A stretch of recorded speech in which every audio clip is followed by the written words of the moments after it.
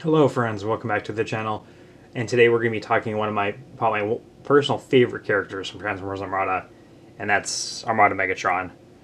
This is the new re-released Transformers Legacy Armada Megatron, and we got him here starting out in robot mode, and you can really appreciate all the effort and everything that went into making this as accurate to the show, and there's a lot of toyness in this as well for how accurate this can be. But of course, let's start with that head sculpt, which is just absolutely phenomenal. Like, that is our Megatron through and through. Like, there's not the big dumb horns, the scowl, just the paint on that looks incredible, just incredible. The only difference I can find with him, the only difference I can really tell between this and like the animation model is these treads and stuff are supposed to be purple, because his whole spike right here is supposed to be like this purple, but they physically couldn't do that without changing everything with it. But going back to talking about like a lot of the toy aspects of this, like from the original toy, he's got the hand right here, the claw hand, because the original toy, when you plugged in Leader 1, you could slide this up and a knife would pop up here, which that was really cool. And then, like I said, he's got more stuff that comes out in like tank mode, like different pods and stuff that would pop out from the original toy. But speaking of like his hands and everything, what they're calling his Evo Fusion, which is just hilarious, is so I have it set up right now with his turret underneath his arm. I think in the show he mainly wears his turret, you know, kind of like that. But I've always had his turret always like that. But that popped off. So his Evo Fusion, at least for this, is what they're calling it, is one of the two.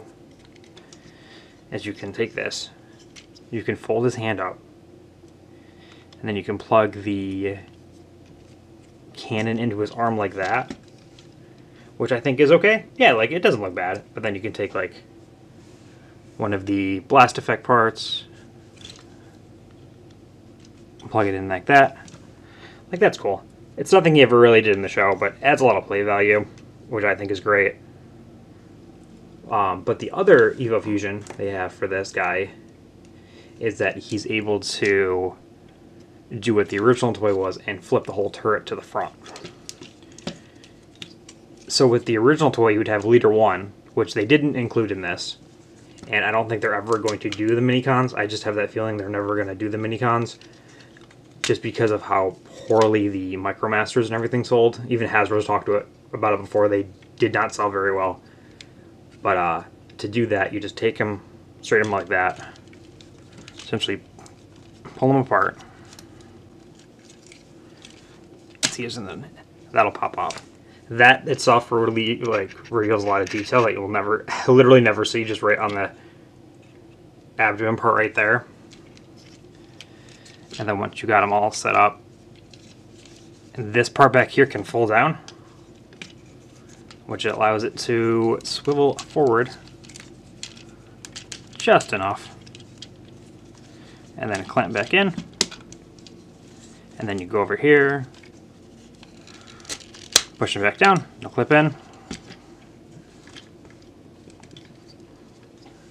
then you're able to, like the original toy, this flips up right here, this pops out, and then this goes forward like this, and then that's also another one of his gimmick Evo Fusion abilities.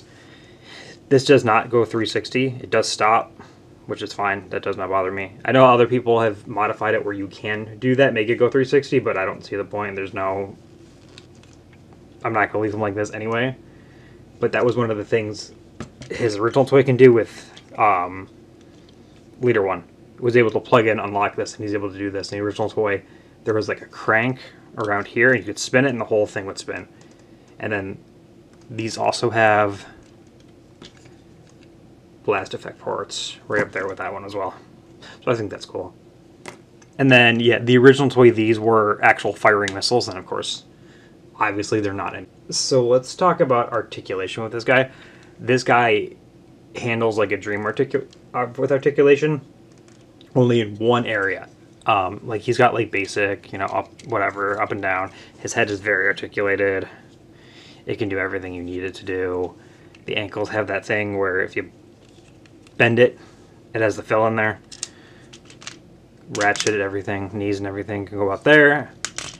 The only bad issue that I have with him, which is a big oversight with this guy, is that his shoulders do not move.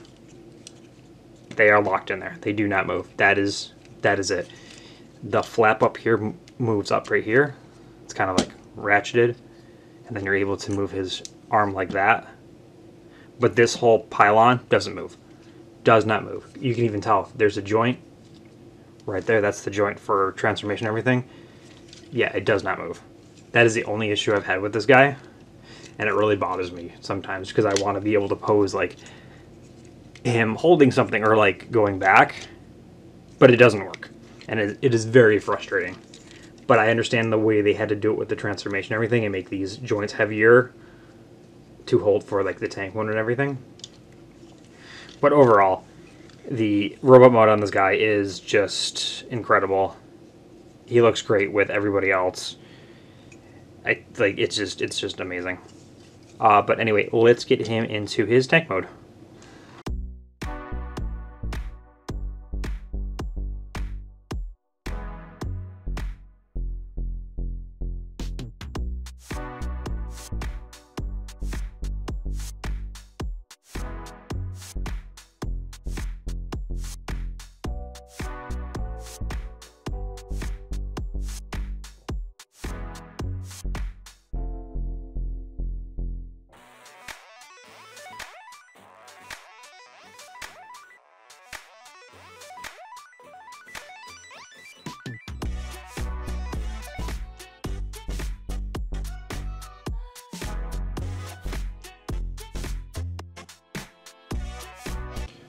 So now that we have him in tank mode, this, again, is really hitting hard for me for the nostalgia of that original toy and from the cartoon.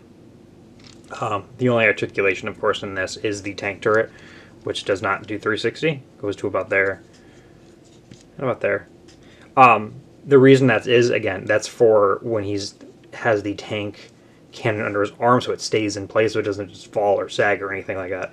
It's the reason they did it, but it does not bother me that you can't go 360 at all. It does not. No. I'd rather have it be able to hold it under his arm in his robot mode, because that's how he's going to be stored, than trying to go 360. But there is a lot of, I don't want to call them Easter eggs, but details from the original toy in here. So in the original toy, you could plug in Armada 1 or Leader 1 or any other Minicon. And this right here, these would spring open, and there would be more Minicon ports. They didn't do anything, but they would just spring open. This on the original toy used to be like, it would pull out, and it was a cage, and it would open up, and you can put a Minicon in it. That was it. That was the same thing over here. You could pull this out, and it was like, this was actually a little ramp, so you'd pull this out, and the ramp would fall out of there, and then it was just a little ramp for something to do. And then this used to be essentially like a launching strip kind of thing. This would fold out, and then on a rail system there would be a Minicon port.